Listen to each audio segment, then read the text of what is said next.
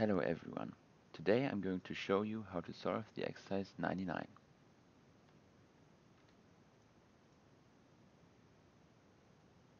The exercise says a 6-liter tank is filled with helium gas at a pressure of 20 bar.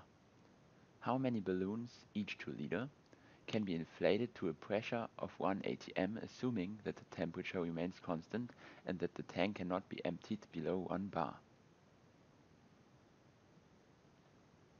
The information given are the volume of the tank with 6 liter, the pressure of the tank with 20 bar, the remaining pressure with 1 bar, the volume of one balloon with 2 liters, and the pressure of one balloon with 1 atm, which equals a pressure of 1.013 bar.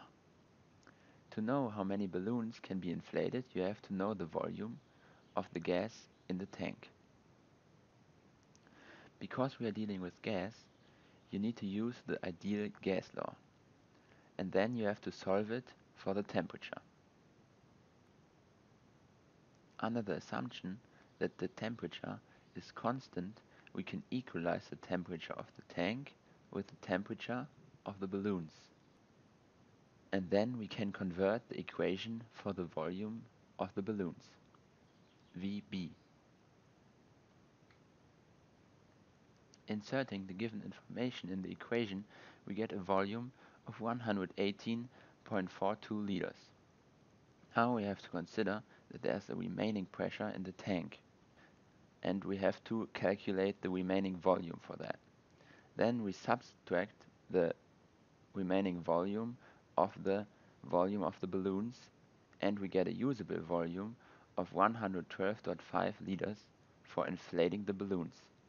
Now we just have to split it onto the balloons with each 2 liters. The solution is that you can inflate 56 balloons with a 6-liter helium tank under the given circumstances.